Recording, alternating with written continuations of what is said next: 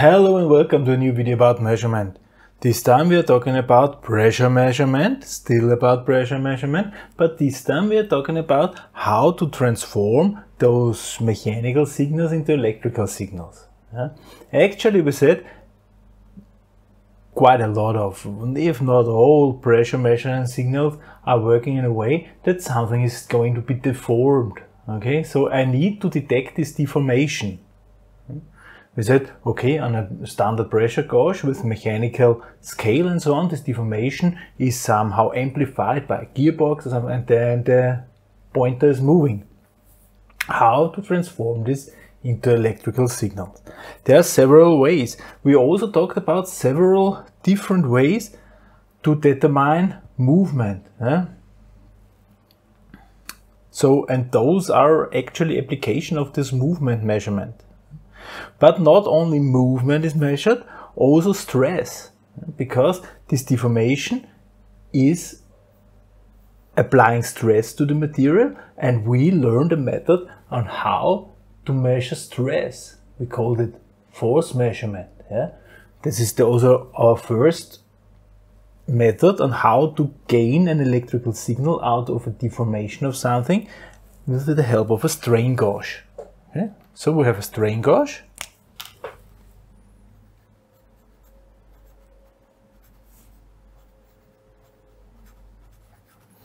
We talked a lot of strain gauges. So we determine the stress the material has. So we determine the stress, the deformation,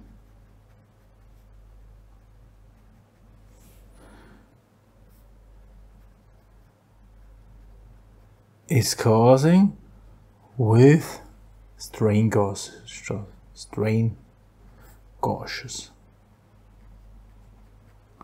There's a separate video about how strain gauges are working. You know, there's this actually it's measuring the resistance. It's a grid, well, some tiny wires, and if they getting teared apart, no, not apart, if they are getting prolonged, then the resistance will get higher. If they're getting shrink, the resistance will get lower. And yeah, if you're deeply interested in, watch these videos about strain gauge measurement. Yeah, actually, what are the benefits of this? So there are plus sides of this, of course. Changing into electrical signal is this is working with high precision. Okay, so we have high precision here.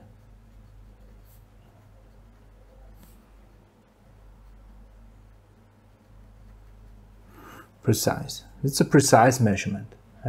And we have a wide pressure range.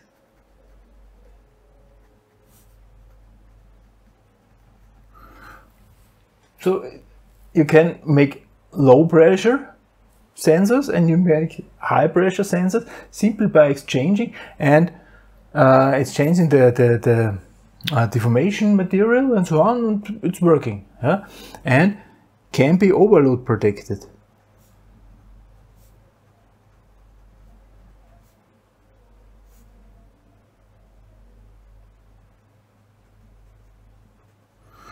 Not out of the box, but we can take measures that it's overload protected. Can be. We have a good creep behavior.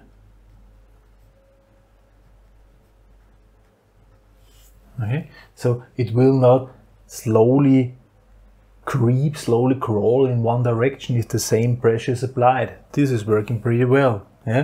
We have high corrosion resistance. Simply because we can use the sensor itself is not in touch with the material. It's only this deformation membrane or whatever it is. You can select the proper material, get rid of corrosion. Pressure peaks.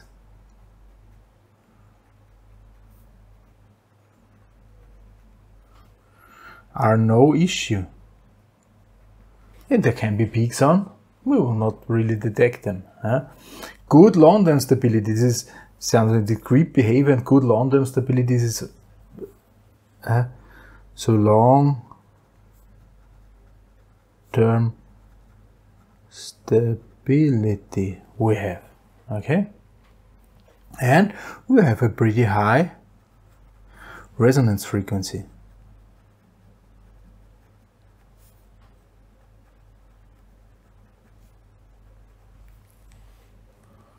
And suitable for low quantities. So if you only have to produce some of those, you can make this. If you have produced a lot of them, then this might not be the right method, because let's talk about the downsides. The downsides, it's pretty high costly. You have to apply the glue, you have to apply the strain gauge, you have to test this, so there are high costs. High costs per unit. So for mass production, it's maybe not the best choice. Then we have temperature issues.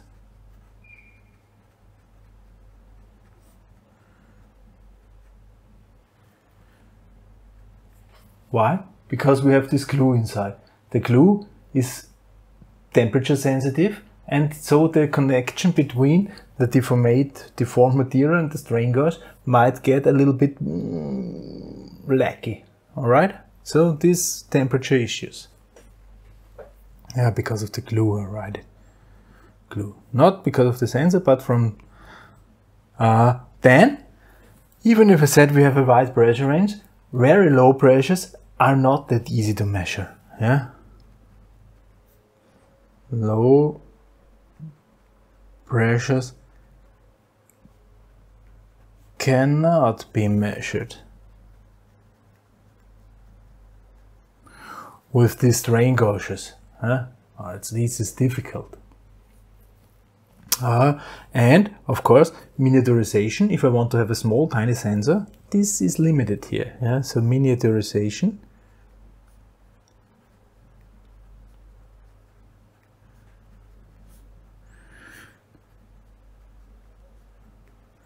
is limited. Difficult.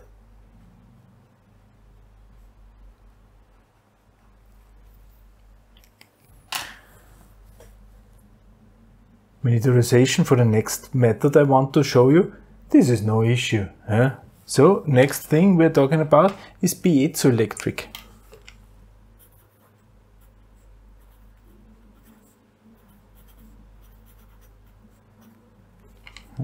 So we have a crystal, we have a quartz. Crystal, quartz.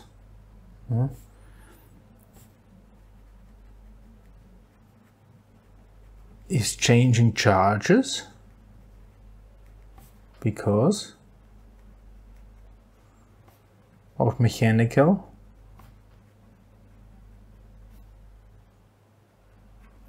deformation. So we have a material, there's also a video about this, we have a material and we apply force, it will deform a little bit, only a little bit, and suddenly we can measure charges at the surface of this material. So we apply pressure to this piezoelectric crystal, it will get a little bit deformed, just a little bit, and we can measure charges. This, on the plus side, we have good dynamics, really good dynamics. This pressure peaks, we get, because it's just a little movement, and then good dynamics. Good dynamics.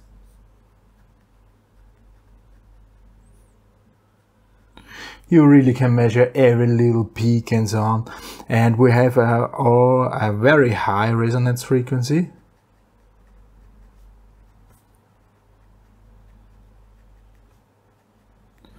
And a very good response time.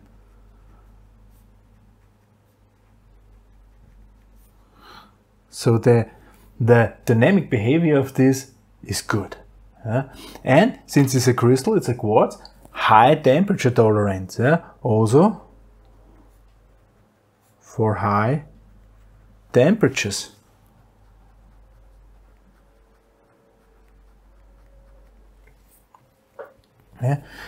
Actually, it's pretty simple and robust. Okay. It's overload protected by default, let's say, because those sensors, they are really robust. You cannot break the quartz. So it's overload protected.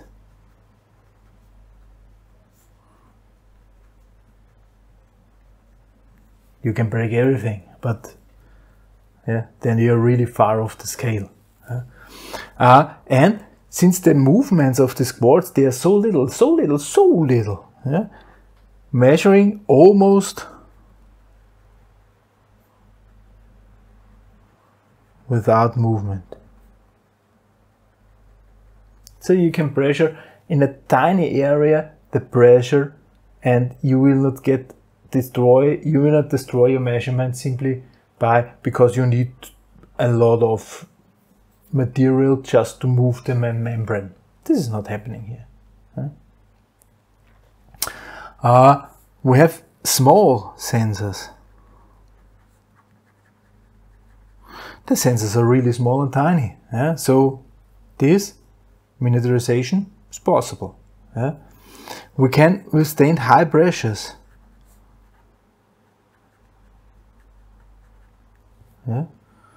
And a good linearity.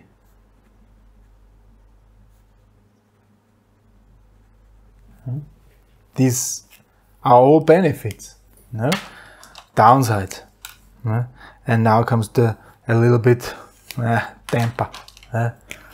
Not for static pressures.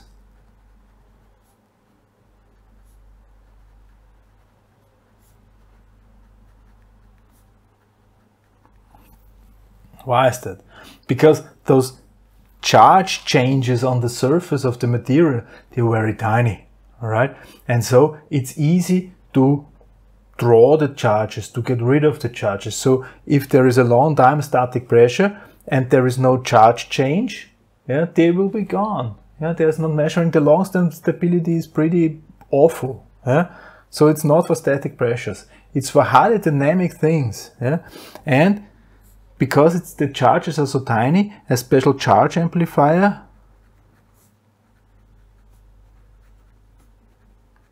is necessary, and we need special cables.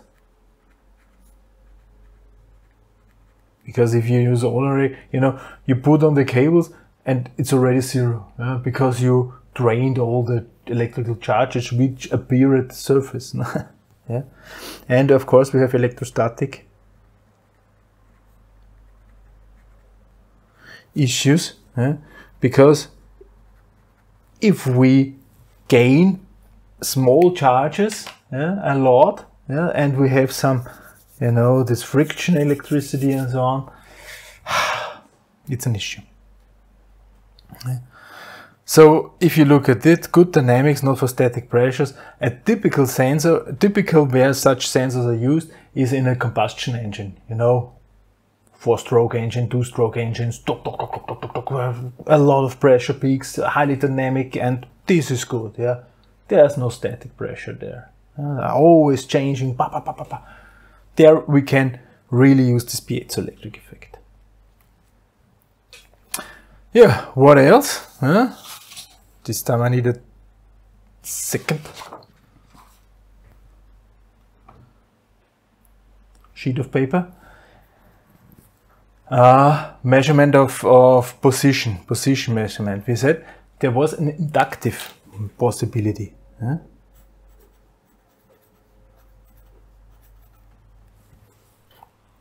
So the movement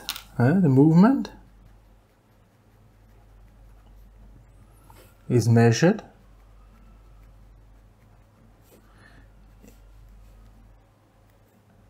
with coils. Differential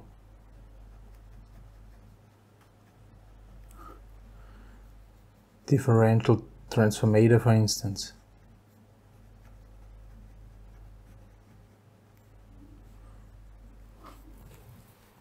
We also talked about this. Position measurement, inductive position measurement. Also videos about this. Simply apply something at the membrane or whatever is changing its form and measure the position change in an inductive way, by changing the inductivity of a coil arrangement. So, what are the upsides here? Well, simple and robust.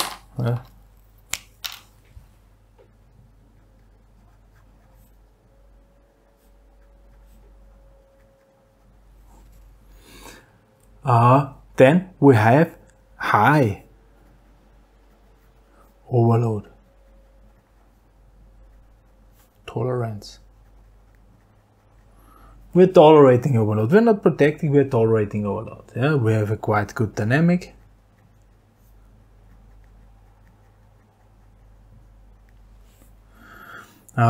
We are not sensitive to moisture.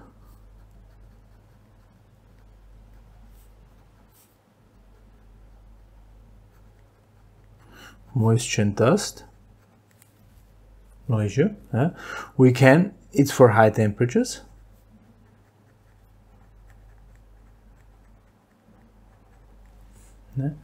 And we have a relatively high output signal.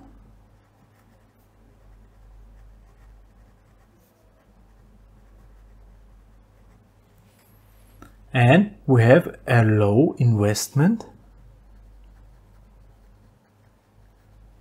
in production.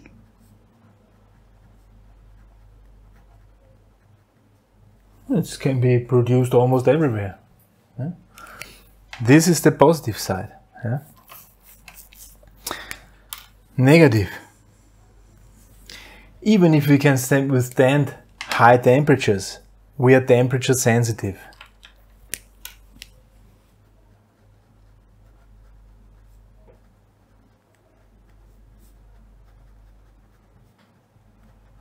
Right? So we need a temperature compensation. We have a drift with the temperature, and so we can need to compensate the temperature changes, which is not that easy. All right? The miniaturization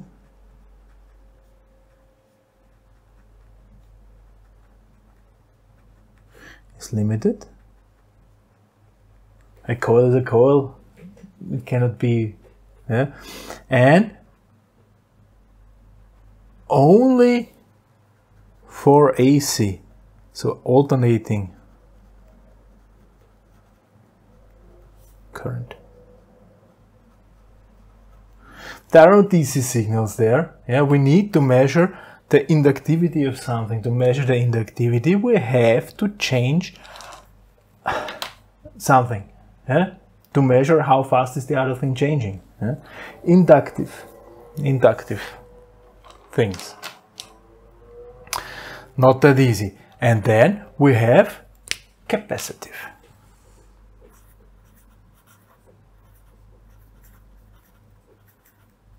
There, the capacity is changing either by changing the distance of two plates.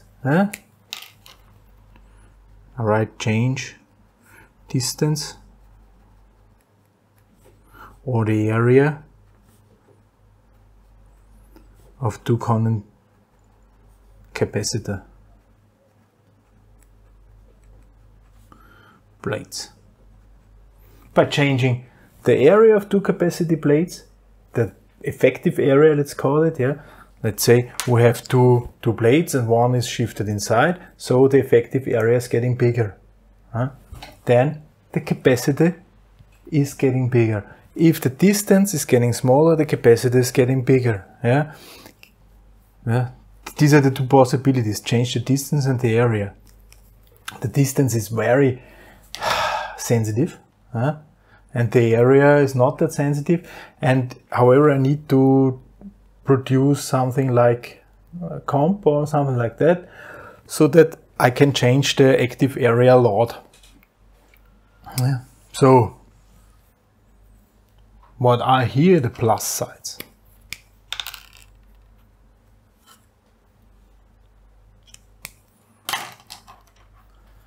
Also for high temperatures. Yeah.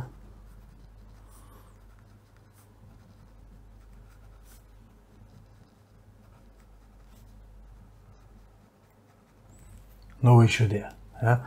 We have high accuracy actually. Yeah. We have high sensitivity.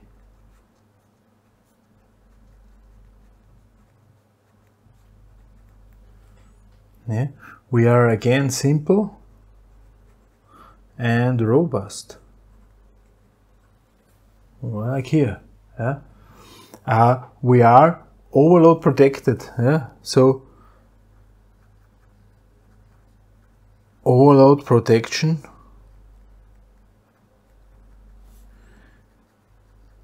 can be built in.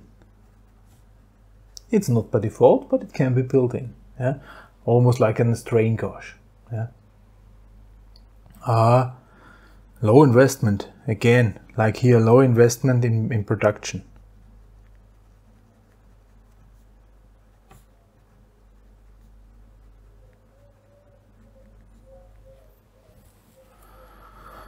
We have a good dynamic.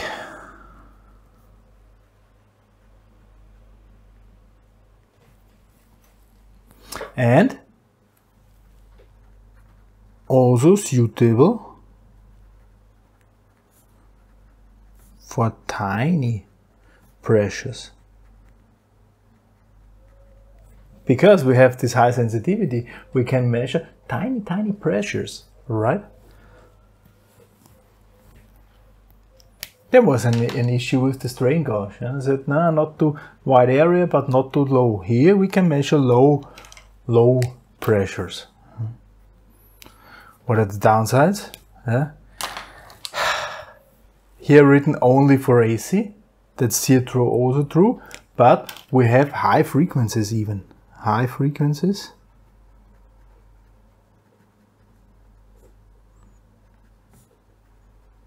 Unnecessary.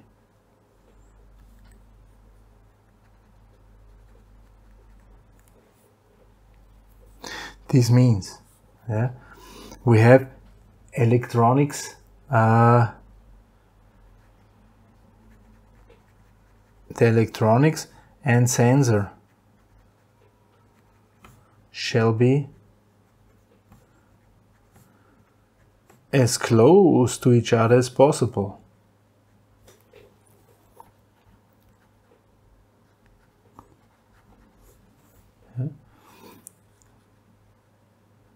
We have long-term stability.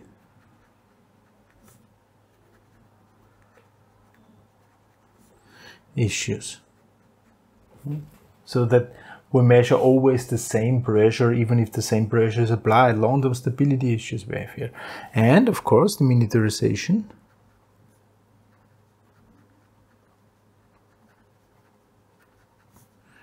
Is also here limited.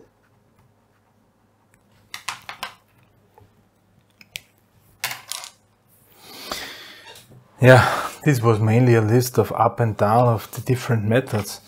I won't tell more about this because actually I think this is boring even for me. However, it's good to have somewhere a list. Yeah, if you're not producing such elements, yeah, just buy one according to the specifications and you will be fine. However, you should know the reasons why there are different methods on change to electrical signals and why you cannot use this pressure sensor somewhere else, because maybe you have issues with long-term stability or something like that. All right. So, pressure measurements. Now we have an electrical signal from our pressure. What we have not talked about is how to install such pressure measurement device, such pressure measurement sensor, such gauge. Yeah, there are some rules or hints, let's call them hints, which should help you finding a correct place or interpreting the signal in the correct way. This we are talking in next video. So next video, installation of pressure measurement devices. For this time, thank you very much for listening. Goodbye.